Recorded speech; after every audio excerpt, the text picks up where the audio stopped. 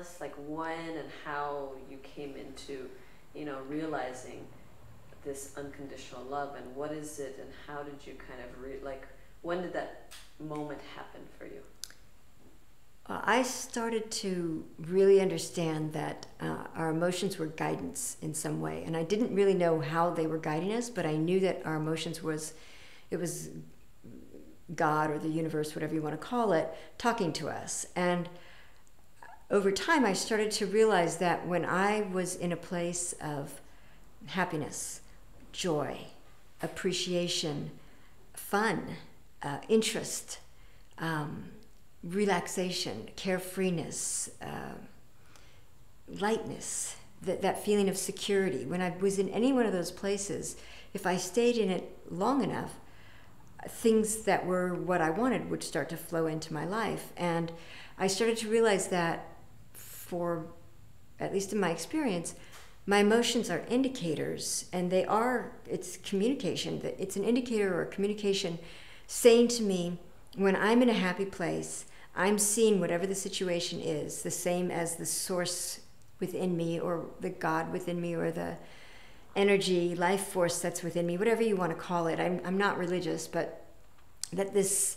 source within me has a certain perspective, and this perspective is all loving, all knowing that all is well, infinitely intelligent, brilliant, fun, playful, light, easy, really effortless, really relaxed, really soothing and kind and sweet and tender. That's this energy of source, and it's also exuberant and celebrational, and it approves of everyone. What I've seen is it approves of every single person, and every single person in every single way, and not just every person, but every animal and plant and amoeba and everything.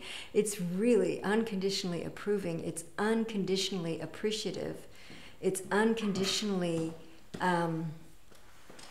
kind and soothing and fun. So I started to see that when I was in a place that was at all like that, where I was approving of other people, or where I was appreciating other people, or where I was having fun, other good things started to flow into my life. And I saw that when I was worried, when I was concerned, when I was angry, when I was sad, when I was afraid, when I was feeling limited in any way, it's like the flow of goodness stopped flowing into my life. And what I've come to realize is that this source energy, or whatever you want to call it, this source energy is always flowing into us all the time, loving us, wanting to soothe us, wanting to please us, wanting to bring us everything that we have become. But the only time that I can really connect with it and allow it to provide for me all that it wants to provide is when I'm in this place of love, happiness, joy, appreciation. And for me, love and appreciation, they're pretty much the same. When I love someone or something, all I can see is the goodness that's in them. All I can see is how right they are, and how perfect they are, and how brilliant they are. And when I get a little bit of concern, that's just me perceiving it differently than the source within me perceives it.